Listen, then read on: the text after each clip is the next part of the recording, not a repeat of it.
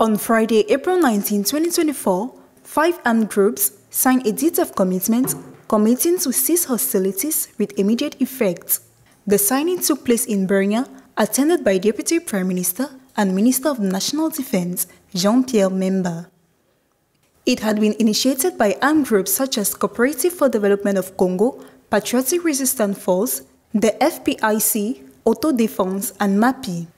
The Deputy Prime Minister and Minister of National Defense Jean-Pierre Memba has brought together a number of members of these armed groups to discuss the reasons for resumption of hostilities in spite of previous peace agreements.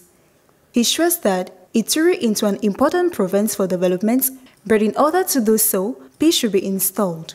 The armed groups have stressed the importance of properly implementing the latest agreement reached, criticizing the lack of follow-up to local decision and expressing the need to resolve the problem of administrative boundaries which cause conflict between communities. According to a United Nations report, there are more than 120 armed groups in the region.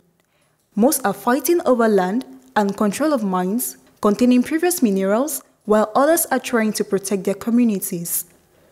Eastern Congo has been a scene of unrest, mainly as a result of military activities.